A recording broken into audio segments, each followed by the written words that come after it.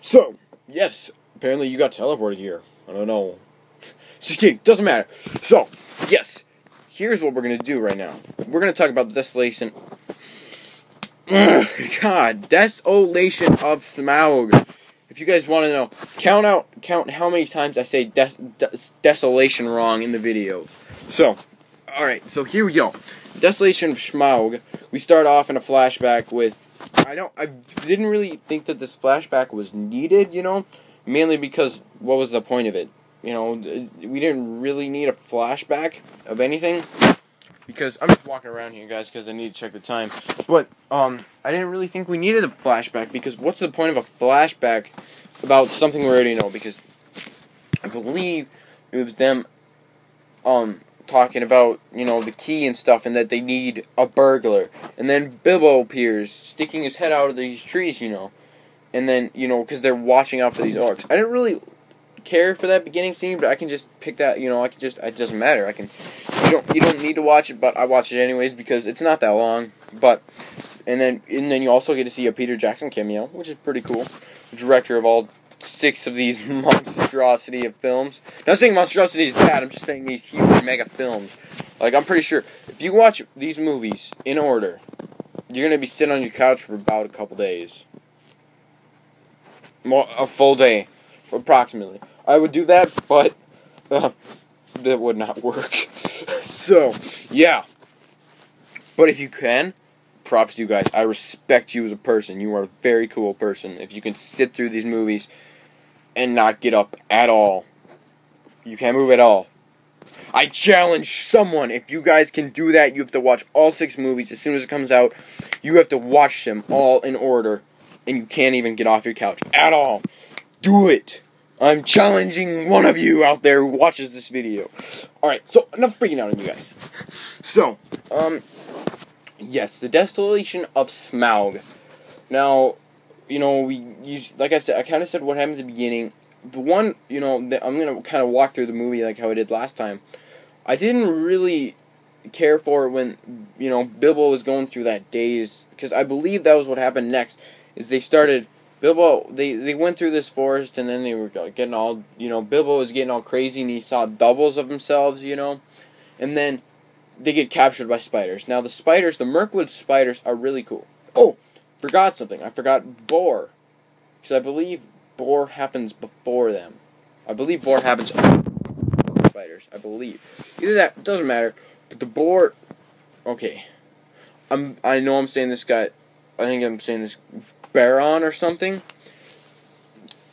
Please correct me if I'm wrong in the comment section below, because I know if I mess something up, people are going to hate me for it. But the guy who can change into a bear, I really did like that character. He's kind of cool, but he wasn't in it for long.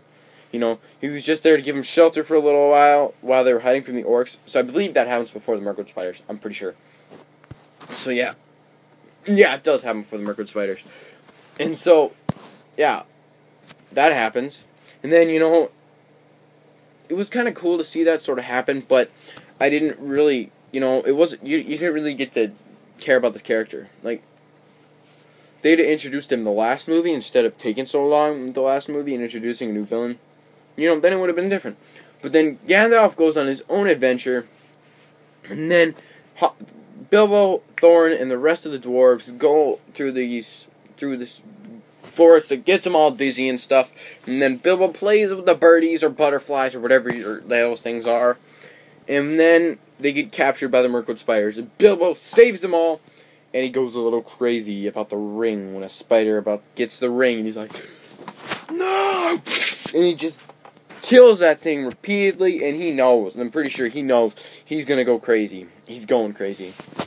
And then we go on the side mission with Gandalf and Radagast the Brown.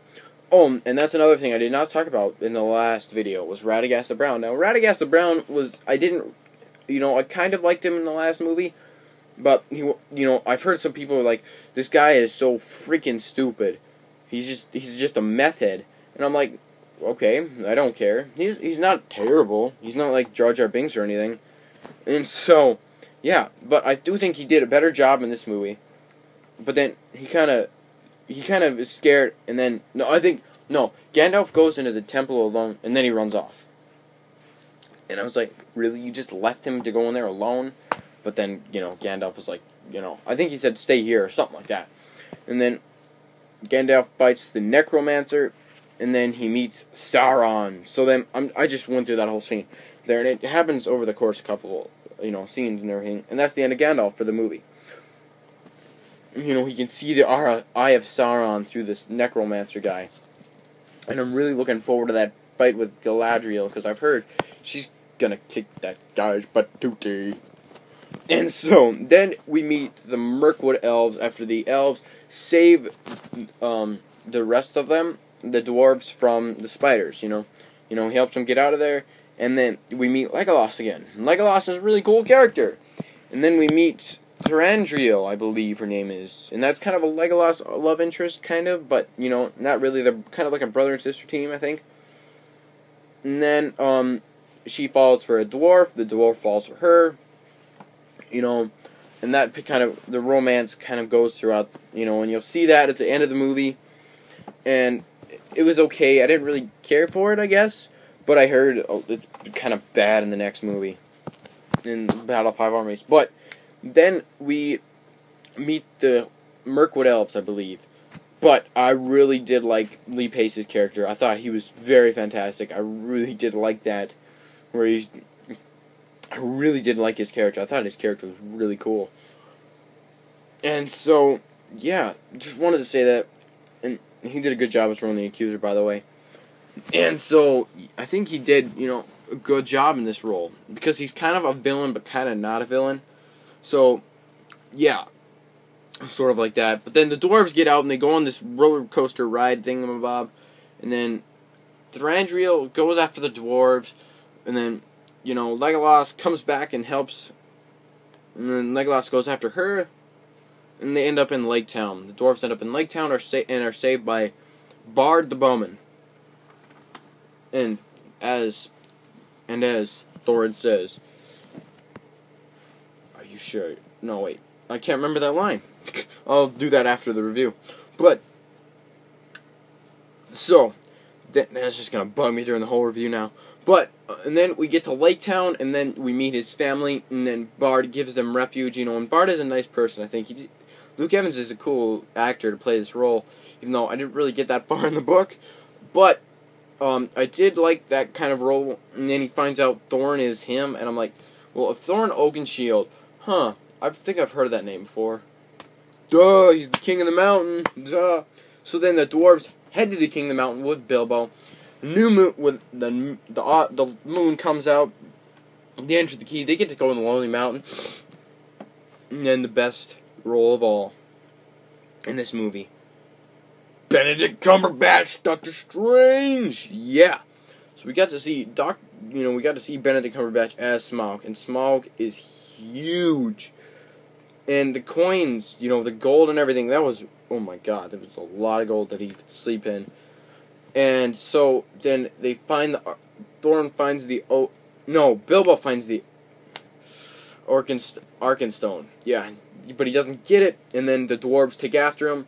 And I did like that whole kind of fight thing where they would know this place. Because I felt like if they didn't come up with a good plan to stop him, that's kind of defeats the purpose. It's like they've been in this for, they were in this mountain for who knows how long. They don't even know what everything is, but they did a really good job. I thought the gold statue kind of melting and getting all over him looked a little cartoonish, but other than that, the ending, oh my god, this is, in my opinion, a love to hate ending. I hated this ending, but I felt like it was the perfect ending because it was like a real good cliffhanger. It really got you like,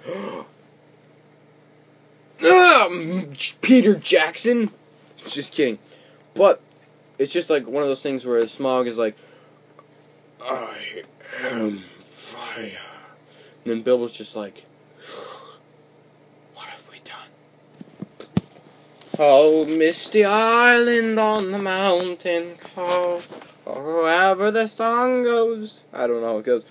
But yeah, I kind of, it's just that. But yes, I am really looking forward to the Battle of Five Armies. It's going to be the first I'll explain that later, though. But, see ya, guys. I'll talk to you guys later. And Joe Wink is winking out.